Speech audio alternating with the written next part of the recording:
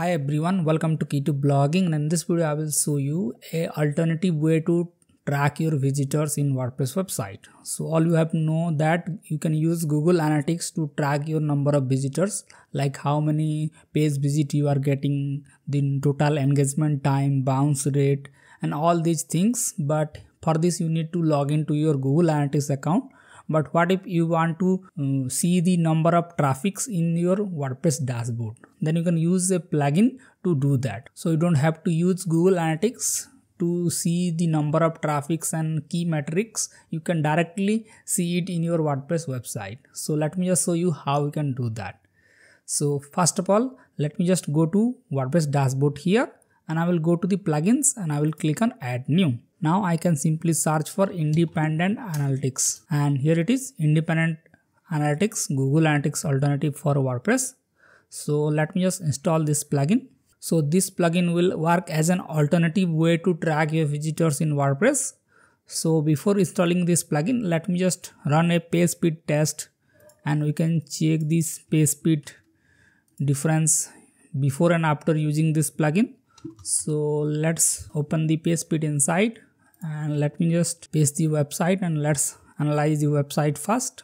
And let me just show you the website, independent analytics, and here it is.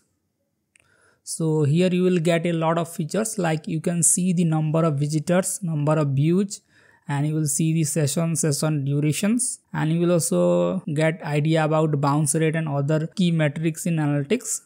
And here in Pro version you can also track real-time visitors, or you can email reports in PDF format, or you can see the WooCommerce analytics as well. So here in this video we are going to use the free plugin, and if you want to get more features then you can upgrade it to the Pro version. So let's check the page speed here, and as you can see that I am getting 98 score here. And let's check the total size. So the total request is 10 requests and the size is 127 KB. So let me just activate this plugin. So let's do that. Now let me just skip here, and as you can see that now our analytics is added here. So here saying that Bob Matters plugin is blocking REST API. So to work this analytics we need to enable the REST API in our website. So let me just go to settings and go to Pop Matters here, and I will enable the REST API. Let's click on enable here. Let me just click save changes. Now let's go to the independent analytics. So here you will see this module, so click on here. Okay, now it is saying that clear your cache, so I will clear the cache. Now it will take some time to gather the data, and it will show you the dashboard. So let me show you another dashboard. So here this is how the dashboard looks like in the front page, and you can open this dashboard by clicking on here. And here you can see the total number of views, total number of visitors, session, bounce rate, and you can see the graph of the traffic. And here you can see the title of the blog post pages or category pages, and here you can see the individual views in individual blog post, and here you can see the session durations, you can see the bounce rate, and you can see the URLs as well. And it is also showing that the page type, like it is a page, category page, or a blog page, or an author archive page. So you can easily track the number of views getting in each of the blog post. And let's click on referrer here, and here you can see the traffic source, like whether it is coming from direct traffic or it is coming from Google or any ad campaign or anything. So you can see the traffic or referring traffic source. And let's click on geographic here, and here you can see the map here where your target audience is, so that you can work according to your analytics data in WordPress. So as you can see that the traffic is showing like this, like I'm getting traffic from these countries, and here you can see number of visitors from each of the countries, and you can also check the cities as well. Now let's click on the settings here, and here you can enable dark mode in your analytics, and you can track lock-in user if you want, and you can disable the admin toolbar if you want.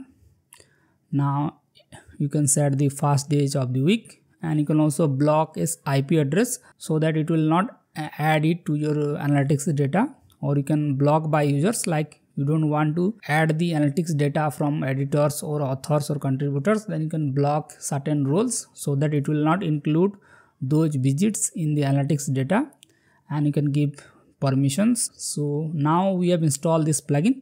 So let me just go to the page speed, and earlier it is 127 KB with 10 requests. So let me just rerun this test again, and as you can see that there is no drop in score, and the total request is increased.